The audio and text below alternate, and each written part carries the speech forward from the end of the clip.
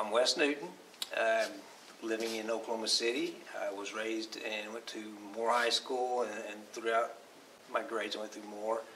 I graduated in '81, and I got a scholarship, special scholarship to USCO, University of Science and Arts of Oklahoma. So I went there to get an education.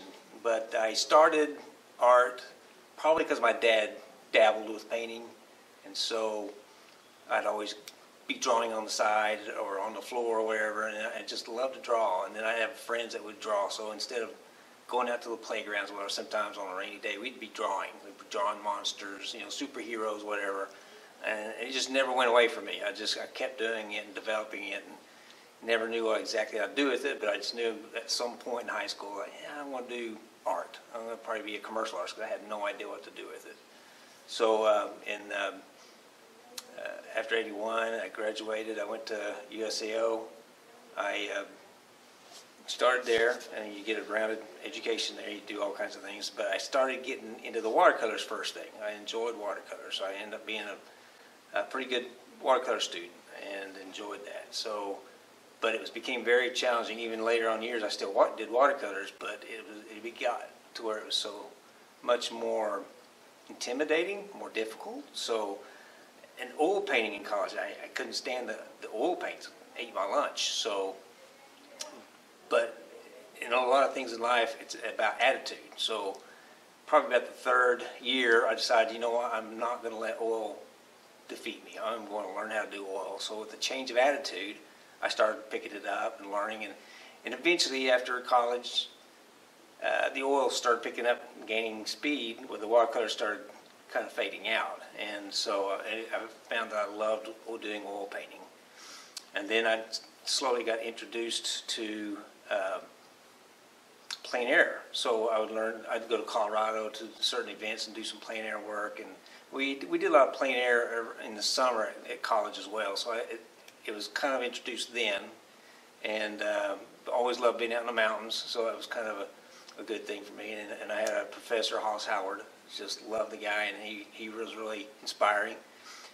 He pushed me to enter some shows in Oklahoma and the local areas, so I had to enter shows and had to win some ribbons and awards, and that kind of sparks the interest. That kind of makes you like, oh, this is fun. This is fun. I do remember in third grade I won first place in a historical drawing at school, and got a big nice plaque, and those things just feed you. I was always the artist in grade school. I'd draw things on the side of the paper when I'm done with my homework, and the teachers would always look at it, and I'm like, oh, I'm going to be in trouble on that, but they'd always compliment me. Oh, you're really good. This is really nice. So the compliments fed it. But so I just always loved it. I didn't know what else to do. I was raised as a carpenter. I knew I didn't want to do that for a living because I just want to be creative. So art was definitely going to be my direction. So about a year after college, being at home with the parents and trying to get my art going, doing the local shows, it wasn't paying enough, so I decided to follow my dad in footsteps of being a firefighter. He was an Oklahoma City firefighter, so I joined the fire department in Oklahoma City because it allowed me to have the 24 hours on, 24 hours off business. It allowed me to do my art. So I would continue to do my art, and really, I love my art. If people say, what do you do for a living? Well, I was a firefighter for a living, but I live for art. So that's the combination of the two worked pretty good. But yeah, I definitely would have rather been an artist full time. But the check was nice, so I enjoyed those checks coming in permanently, and I could do some traveling and still paint. So it was challenging, but it was rewarding in its own way. But after I retired in 2012, I've been painting pretty much full-time since then, and doing a lot more plein air in Jackson, Wyoming. The Grand Tetons, love that. I had a group there that we just did a lot of work there and won some of the shows. And then also in Tennessee, I can't think of the name of the town of Tennessee now, but plein air is a different challenge. It was a different beast because even though I was pretty well established as a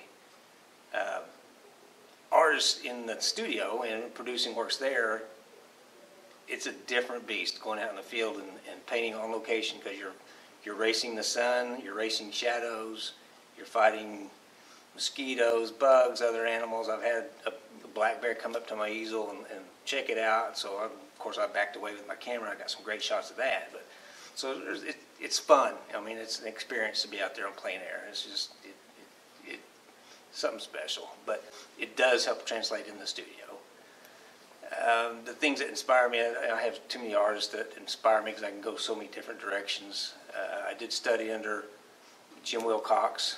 He had a gallery in Jackson Hole. That was probably my first experience in Jackson Hole, Wyoming, doing his workshop. Then Wayne Wolf was also kind of a guest artist with him. They're both pretty West artists in Oklahoma City.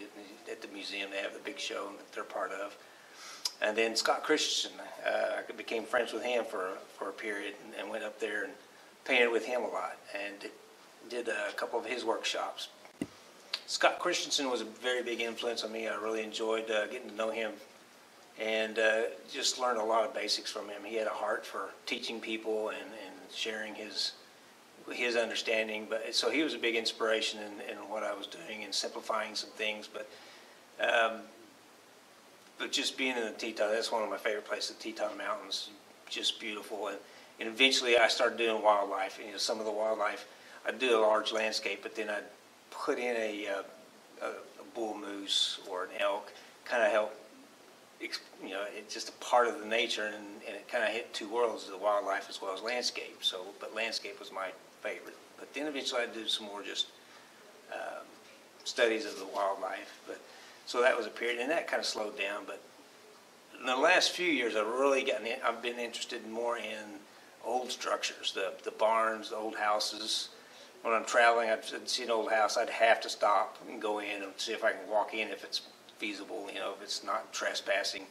Just enjoyed the old feel of just knowing that place had memories, it had stories if you could just tell them. So I started painting some of the old houses and old barns, and so it's been more recent. So and coming out to this show, I've seen some beautiful places that were very inspiring. I'd like to come back this way sometime for that very reason.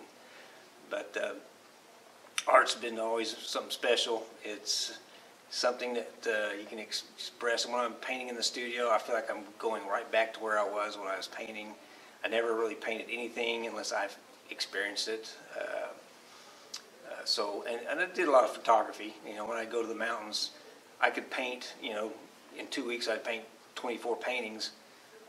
But to me, a lot of times, if I'm going to have a day off, I'm not going to paint in the mountains. I'm going to go photograph because I can fill my camera with all kinds of good shots and hiking into the mountains. So that was my biggest source, was the photography. But everything I paint is my experience, even if it's wildlife. And there's times I'd borrow some pictures from a book or something to fit in something. I'd see a landscape of mine and say, that just needs a grizzly. So I'd paint in a grizzly, you know, and it'd be a small part of the painting, but it would still be someone else's, and I didn't like that. So eventually there's a grizzly center in West Yellowstone. I took a lot of shots of grizzlies. So most of the wildlife in my pieces were always something I experienced. I still want it to be original, and I want the experience to be original, and to share that. And so it's just unlimited what's out there, and as an artist, you just can't, while you're painting on one, you're still thinking of the next one. It's just exciting to get to the next painting, and it's just amazing. For those who can really make a living at it, it's a dream come true. It's a struggle for me. It's difficult, but it's always something that I wouldn't trade for the world. So anyway, my website is, you can find it at www.newtonartstudio.com. I try to keep that updated, and it has contact information there. My website is has the biography, has the large works, small works. I know my email is artbywes@att.net.